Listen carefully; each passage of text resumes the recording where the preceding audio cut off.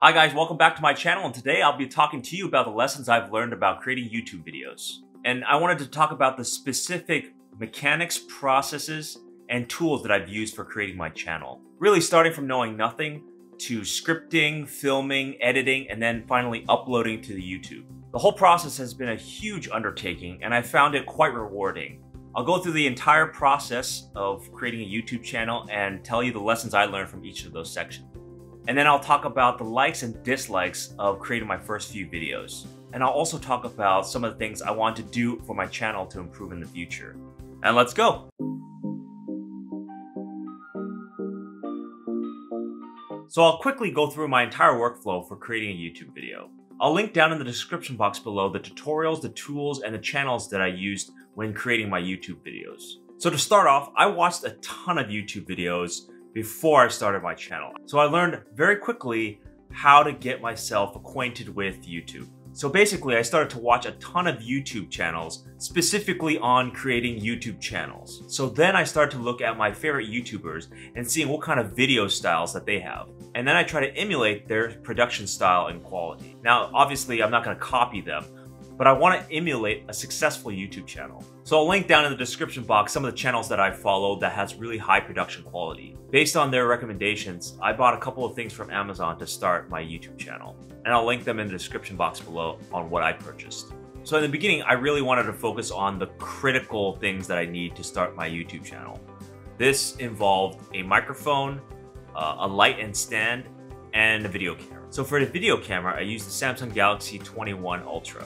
It can film in both 4K and 8K video. I think that it is an amazing tool to start creating videos from. So I also bought a separate light stand and mic to help me, which I'll link in the description box below. So really, I started out with very few equipment, and that's all I really needed for now. So in the future, I'll upgrade these things and maybe add a better mic, better lighting. But in the beginning, I think those are sufficient to create some decent YouTube videos. So after buying the equipment, I had to work on scripting my YouTube channel. In order for you to create a channel, you have to have a niche. And in terms of having a niche, you have to have ideas. And those ideas have to be consistent over a long period of time. You had to figure out what you want to talk about weeks and weeks in advance so you have content that stacks up. So I had to break down my videos into more and more distinct pieces so that I had more content and I could talk about the content in an eloquent manner. And so once I actually got to scripting the video titles, then it became another difficult process in and of itself. So basically, I started out with creating a line-by-line script of what I was going to say during the videos. It resulted in me flubbing my words and not memorizing my sentences. This disrupted the overall flow, and it took me 3 times the amount of time it takes to shoot one video. So I switched to an outline method. The outline method, which other YouTubers use, resulted in a smoother process. It's a process which I could go off the cuff and still remain in my talking points as well. It allowed me to focus on not the specific words, but the group of words during my videos. So then once I actually got the outline, then it was a matter of me just creating a lot of outlines for a lot of videos. So the next step is filming. So the filming was the most difficult part to get used to. So filming requires a whole bunch of things that work synergistically together. So you have to go through the audio, the lighting conditions, and ultimately the video that you're shooting. One of the things I really struggled with is audio. First with the audio, getting a quiet place, and then also figuring out how to mute background noise. Although I had a phone capable of shooting different video styles, I had to play around with these video styles and I had to figure out which one works for me. So for right now, I've settled on 4K resolution at 30 frames per second, but I played around with 60 frames per second and I played around with just 1080p. So this in the beginning was really hard to get settled on because I didn't know which matched my style the best. The most difficult aspect that I really had to get acquainted was with the lighting. And so I normally don't have a bright light shining on me all the time. So I actually don't like a lot of light. And I had to really struggle with having a bright light shown on me all the time. So shooting in different locations with the proper lighting was a really tricky challenge. And the environment that I'm shooting in also had its own challenges as well. Because of the limited space in my apartment, there was limited angles where I could shoot from. Normally the apartment's pretty messy and I don't want to shoot in a messy background, so that limits my options of where I could shoot. Ultimately, I decided to have a few angles that were relatively clean, But then even in these relatively clean backgrounds, there's not much. Ultimately, I want to have a studio and shoot within that studio so I can maintain my shooting environment. And I don't have to change things all the time, like the audio, the lighting, and then the background. So the other part of filming that challenged me was, even though I had an outline for what I was going to say, saying it consistently, clearly, and succinctly is very difficult. There's many cases where I had to cut things that just didn't make any sense, or that I flub up on a word and I have to redo the sentence over again. Since I don't know what it'll look like in post-process, I have to say the line over and over, and then when I go into the editing process, cut those out later. So it just ends up with me having a very long video in the end and cutting it down to shorter and shorter pieces, which creates issues in the editing process itself, which I'll explain in the next step. So for me, editing is actually one of the more enjoyable aspects of creating a YouTube video. I actually like how calming and in the flow I can get with editing videos.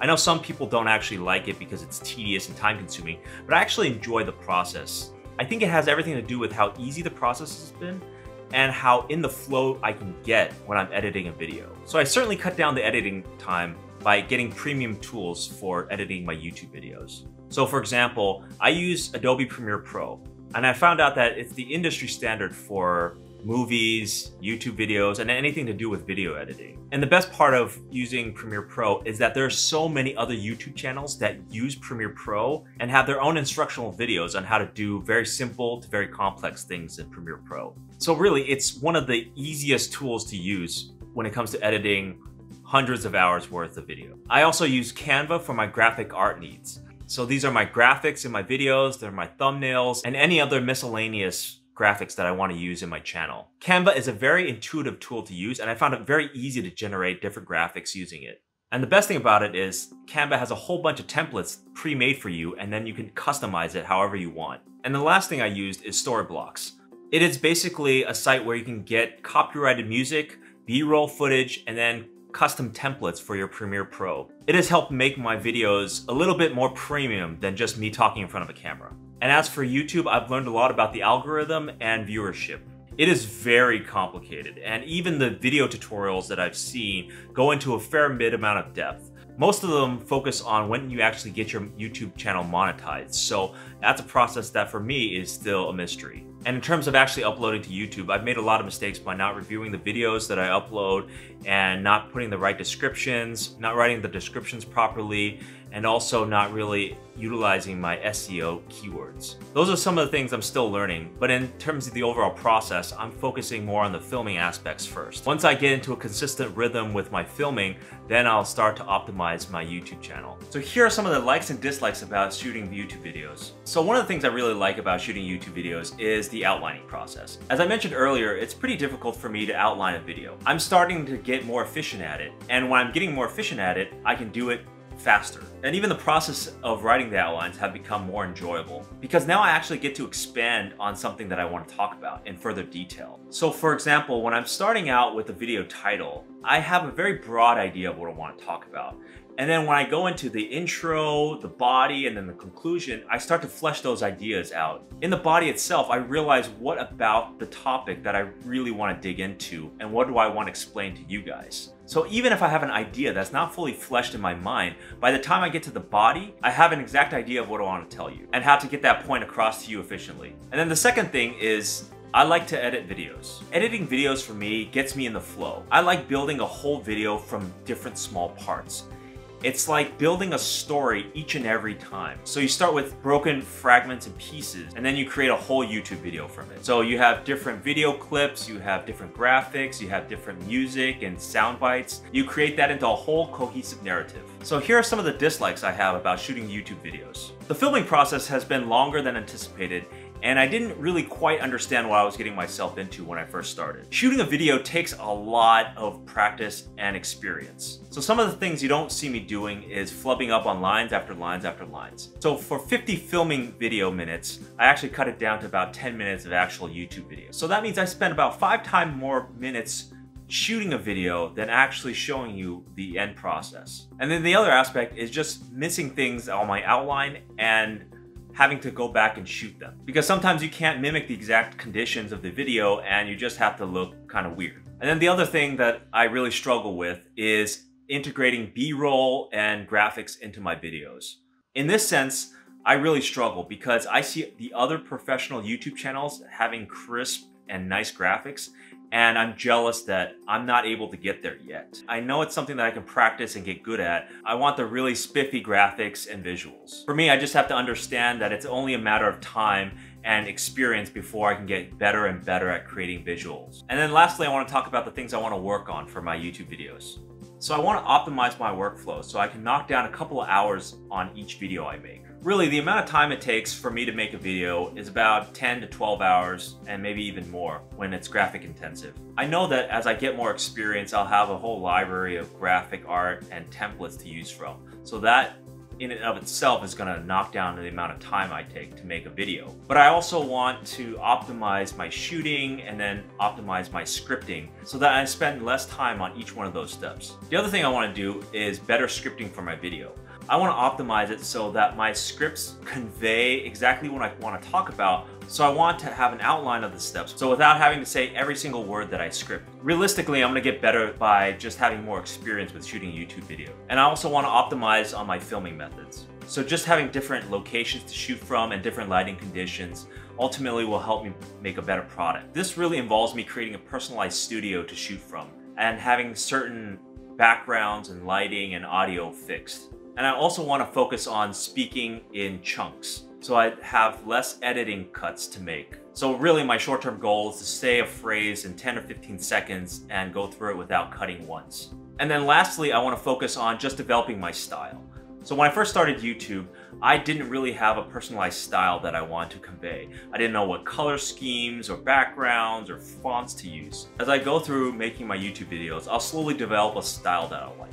So eventually I'll get to a point where I have a good branded style. So those are some of the things I learned from starting a YouTube channel. I'll probably make more videos down the line to go into more detail on each one of those topics, but I wanted to give those who are interested in starting their own channel some tips and tricks that I used. I think starting from knowing absolutely nothing to where I am now has been a huge achievement. I certainly hadn't considered how hard the filming process was going to be when I first started, and definitely going through the process, I still have a lot to learn about everything. But I think at a certain deeper level, it's very fun to me to learn something new that I definitely didn't have exposure to before. And so I hope it helps you when you're making your YouTube channel. So leave me a comment down below if you have any suggestions about pain points that you have with your channel, or if some of those tips and suggestions have helped you. And as always, be sure to like, subscribe, and share with your friends if you found this video to be helpful. Thank you for watching, and I'll see you next time.